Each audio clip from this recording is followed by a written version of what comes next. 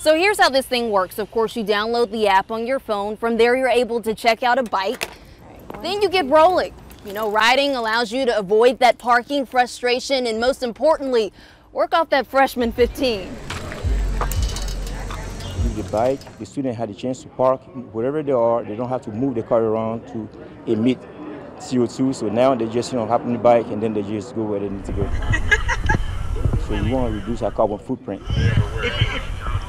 I want to do more with my my physical activity, so I want to take some times in the evenings to do more physical activity. So I may get the bike with my friends, and we may go ride around campus for all of us. So it'll be good. Wait, my cell phone's